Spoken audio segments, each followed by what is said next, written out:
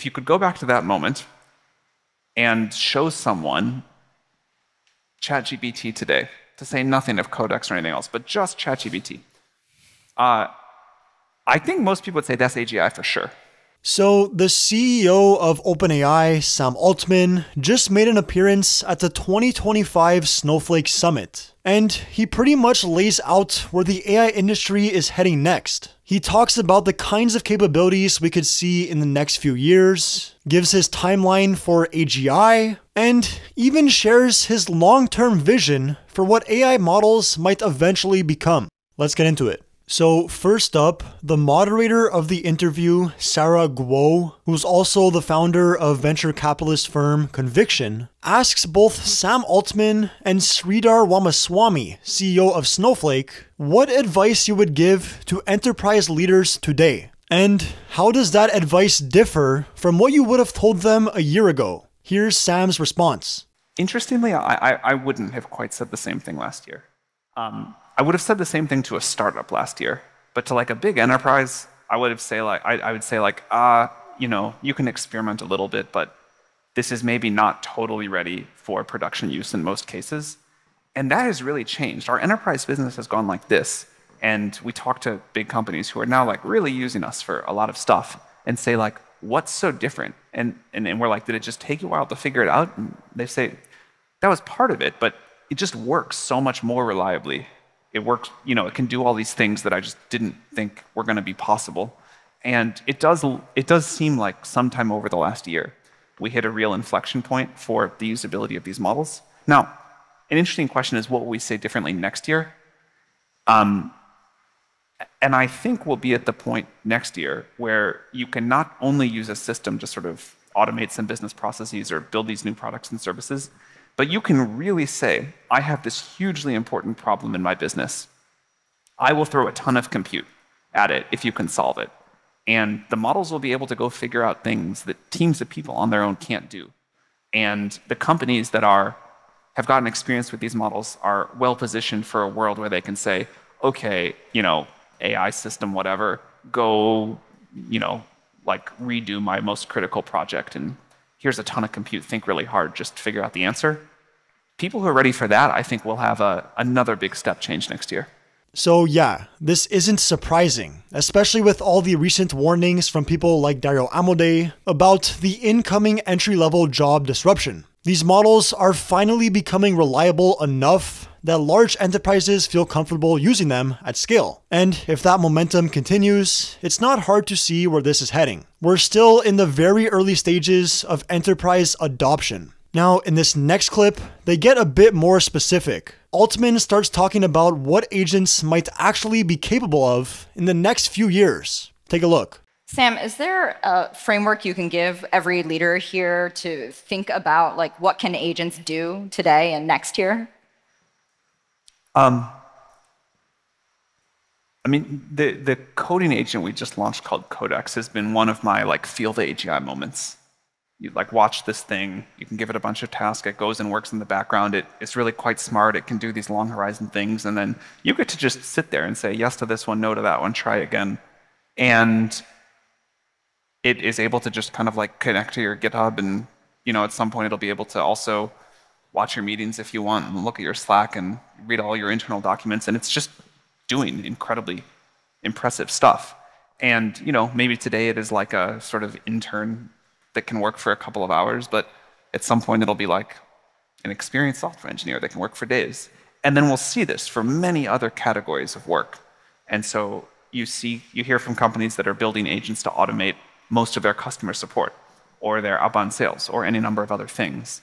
And you hear people that talk about their job now is to assign work to a bunch of agents, look at the quality, figure out how it fits together, give feedback. And it sounds a lot like how they'd work with a team of, you know, still relatively junior employees. And that's here. It's not evenly distributed yet, but that's happening. I would bet next year that in some limited cases, at least, in some small ways, we start to see agents that can help us discover new knowledge or can figure out solutions to business problems that are kind of very non-trivial. Right now, it's very much in the category of, okay, if you've got some like repetitive cognitive work, we can automate it at a kind of a low level on a short time horizon. And as that expands to longer time horizons and higher levels, at some point you get an AI scientist, an AI agent that can go discover new science. And that will be kind of a significant moment in the world. So agents are getting better at handling longer, more complex tasks. And Altman believes this could eventually lead to agents that can make novel discoveries. One of the best illustrations of this comes from a study by METR, which tracks the length of tasks AI can complete over time. They found that task duration is doubling every 7 months, meaning agents aren't just getting better, they're also working for longer. So why does this matter? Well, think about it. Eventually, these agents could operate for days or even weeks at a time. That means businesses might soon be able to hand off entire projects, things that used to take teams of humans months, to a single agent. And according to Sam Altman, this is actually a lot closer than we think. The models over the next year or 2 years are going to be quite breathtaking. Really, there's a lot of progress ahead of us, a lot of improvement to come. And like we have seen in the previous big jumps, from GPT-3 to GPT-4, businesses can just do things that totally were impossible with the previous generation of models. And so what an enterprise will be able to do, we talked about this a little bit, but just like give it your hardest problem. If you're a chip design company, say, go design me a better chip than I could have possibly had before. If you're a biotech company trying to cure some disease, say, just go work on this for me. Like, that's not so far away. And these models' ability to understand all the context you want to possibly give them, connect to every tool, every system, whatever, and then go think really hard, like really brilliant reasoning, and come back with an answer, and have enough robustness that you can trust them to go off and do some work autonomously, like that I don't know if I thought that would feel so close, but it feels really close. Alright, now this is where the conversation starts to get really interesting. Sarah Guo asks Sam Altman 2 big questions. How does he define AGI today? And how far away does he think we are from reaching it? His response is a bit long-winded, but he does reveal quite a bit. I think if you could go back to most people, if you could travel back in time just 5 years, 2020, let's say. It's like the dark ages for AI, though. Actually, that's a very interesting time, because I think that was, if we could go back exactly 5 years, I may get this wrong, but I think that was just before we launched GPT-3. Okay. So the world had not yet seen like a good language model. And if you could go back to that moment and show someone ChatGPT today, to say nothing of Codex or anything else, but just ChatGPT, I think most people would say that's AGI for sure. Mm-hmm. And so we're great at adjusting our expectations, which I think is like a wonderful thing about humanity. I think mostly the question of what AGI is doesn't matter. It is a term that people define differently. The same person often will define it differently.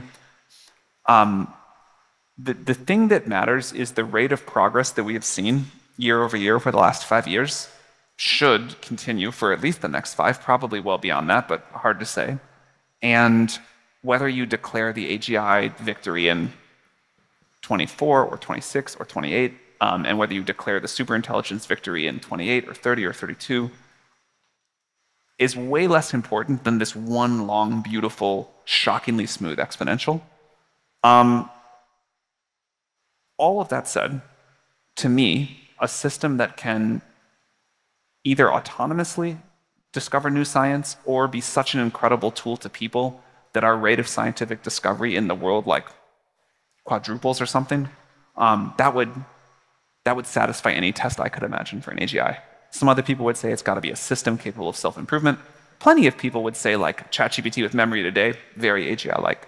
So he throws out some timelines there, 2026, 2028 for AGI, and 2030 and 2032 for superintelligence. And for him, the AGI moment is when we have a system autonomously making scientific discoveries, or just accelerating scientific discovery in general. But he also mentions that the definition of AGI doesn't really matter. What really matters is the exponential progress curve we're currently on. And he, of course, doesn't expect that to end anytime soon. Now, finally, toward the end of the interview, Sam Altman lays out his long-term vision for what ChatGPT and future AI models might actually become. It's less about features and more about rethinking the entire concept of what an AI assistant is. Take a look. The framework that I like to think about, this is not something we're about to ship, but like the Platonic ideal, is a very tiny model that has superhuman reasoning capabilities. It can run ridiculously fast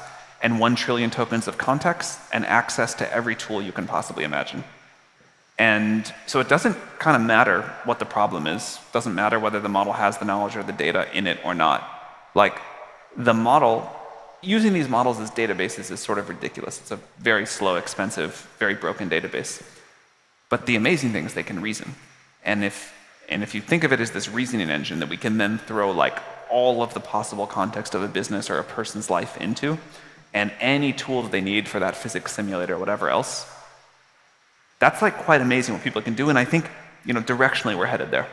So yeah, that's the vision. A smarter, smaller, faster model with access to every app, every tool, and all of your data, and the ability to reason across all of it in real time. Basically, a full-on operating system for intelligence. I truly can't even imagine what the world would look like if everyone had one of these. But it definitely feels like we're heading there, and faster than most people realize. Anyway, that wraps up this breakdown of Sam Altman's talk. But I'm curious, are you guys excited about where this is heading, or kind of freaked out by it? I mean, do you think this vision of an all-knowing, all-connected AI system is what people actually want? Or is it maybe a step too far? Especially considering that OpenAI, or whoever builds it, could have access to all of that data too. So let me know your thoughts in the comments, and if you enjoyed this breakdown, make sure to drop a like, subscribe if you haven't already, and as always, I'll catch you guys in the next one.